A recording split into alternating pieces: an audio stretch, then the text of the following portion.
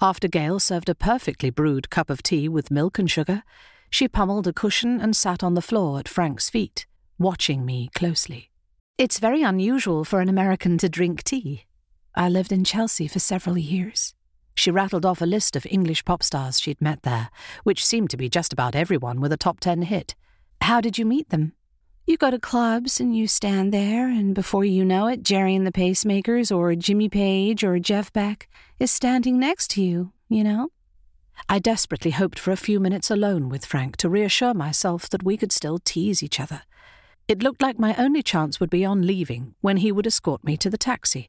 But when I stretched and pleaded jet lag, it was not Frank, but Gail, who followed me out. So we two girls stood alone at 3:30 in the morning, Gail fearless, while I shivered in that frightening and dangerous city. I thanked Gail for inviting me over. She said, "I can never invite a guy, though.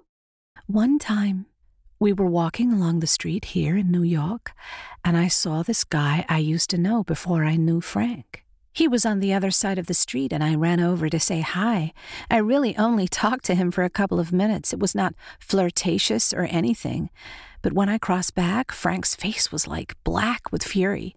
I couldn't believe it. He said, 'Don't ever do that again. If you do, you're out. Subject closed.' And he stormed off, leaving me standing there. And I know he means it, so..." Out of the gloom, a taxi arrived, and Gail hugged me. "Good to meet you, Pauline." As the taxi rocked up 6th Avenue, forcing me to hang on to the strap, I felt both elated and disappointed.